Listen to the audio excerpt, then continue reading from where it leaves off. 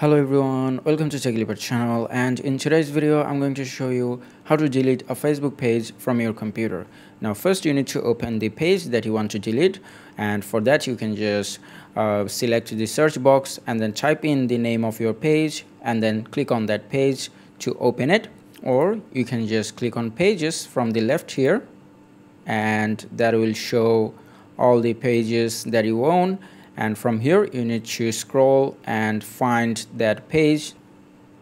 Now let's say that we are going to delete this page. Now I'm gonna just select it, and then from the left scroll down and then click on settings.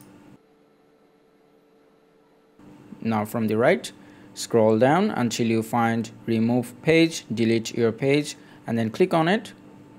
And here you can see it says permanently delete, and next to that is the name of my page. Now all you need to do is just click here, and then there will be a safety check to make sure that you really want to delete this page.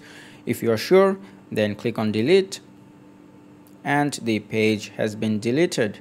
Now if we scroll down you can see that we don't have that page anymore, and that is how you delete a Facebook page from your PC. And that's it for today. I hope this video was helpful. If it was, please give it a thumbs up and don't forget to subscribe.